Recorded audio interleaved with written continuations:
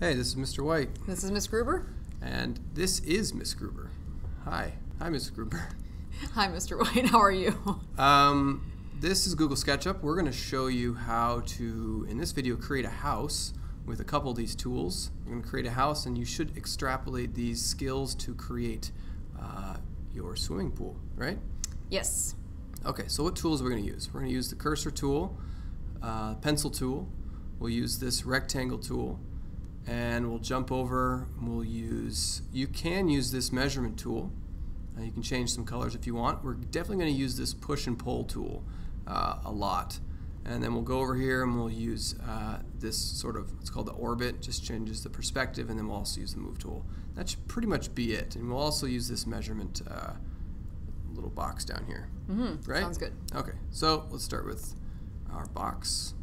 And this Miss Gruber standing here is really only so you guys have some perspective, because if I just use my two finger on the trackpad, I can go in and out, but if she wasn't there, you'd barely be able to tell anything is really happening. So it's basically zooming in and out. Two fingers up and down on the trackpad. Okay, so let's grab our rectangle tool. Just drag it in one direction and then the other, and this will be the base of our house, right? How does that look? Perfect. Perfect. Okay, so let's put this over in the corner here. Got my little hand tool. And now what do I want to do, Miss Gruber? Well, now I think we want to build up the house so it's actually 3D, which is the cool part about this software. Yeah, okay, so check this out. So the orbit here, it's basically just in the two dimensions here, the green and the red. But if I use this push and pull tool, you can see that it changes sort of pixely. You get a bunch of dots there. As soon as you hover over it, you get that. Click down and drag up. And all of a sudden, it's magically 3D. Cool. Pretty I can cool. just hear the oohs and ahs from the crowd already. I'm oohing and ahhing in my head. Okay, so here's our very boring house. Let's give this house sort of a roof look. How am I going to do that?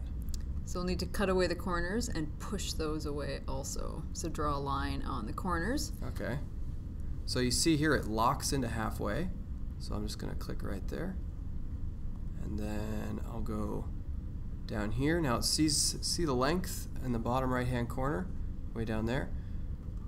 I'm going to, let's go 2. I can actually just type in 2. No, I can't. Let's try and get it close to 2 as I can. And that's pretty good.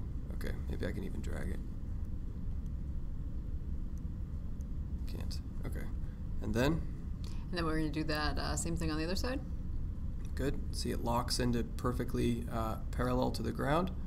Go over to the other side, and then go back up to that point. Might have to do it again to get the shape. And then we're going to push back the parts that we don't want. Push back that one, and we'll push back this one. That's pretty cool. Awesome. That's not that hard, is it? So look at that. It's got a roof. So now what?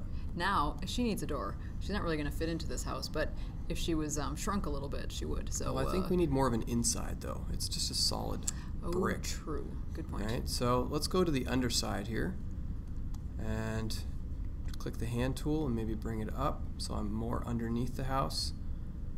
And I think that's about right. So we're going to take the rectangle tool again, and we're going to drag over, and then we're going to drag down. We're going to try and be as accurate as we can so that they're about the same on every side, the width of the wall. I just want to highlight too the dimensions down in the bottom right corner. Again, when you guys are doing this for the investigation that we're doing, we do expect that you are measuring things based on the measurements that we'll be using. So that's a really handy tool. Right. So I can actually go and type in 4 here, and it will change it. So because I've already made it something, so you can be way more accurate than we can, which we expect you to be. Mm-hmm. It's just an instructional video on the tools themselves. Right. Okay, so now what? We'll use our favorite push tool again to push that space out so we actually have a house. Now you see what's happening here is that it's going into the roof, but actually if I look at what's going on is it's pushing it up through the roof. So I'm actually going to stop short of the roof itself. push. So I'll just go right about there. Okay. And then? And then we need to give her a door so she can get in. Give you a door. Give me a door. Yeah. Yes. Okay. So let's go here. And what am I going to do? Push it out. Now if I push it, whoops. Undo. If I push this in, oh, that worked. Perfect. Great. So let's go see the inside here. And then 2 fingers, just zoom right in, and we can go in our house, which is pretty cool. And turn around. Can I go in there? Do I have to go in the door, Ms. Gruber? I think you do. I don't think you can go through the wall.